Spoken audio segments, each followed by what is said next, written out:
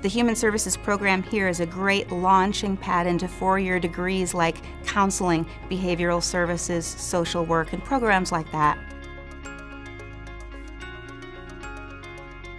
There are so many great reasons to start with an associate's degree in human services rather than moving right into a four-year.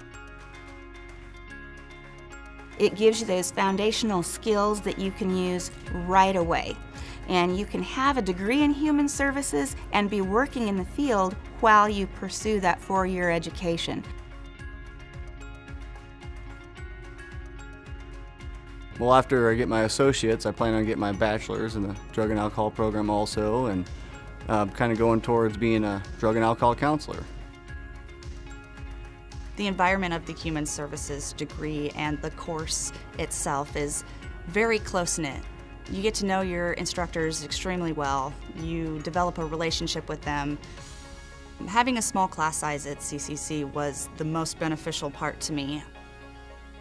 Being able to have just a few people in my class with an instructor that truly cared about me as a person made my experience a much more successful one. As a professional working as a practicum site in the community, I get to work with these students who are coming out and testing the water.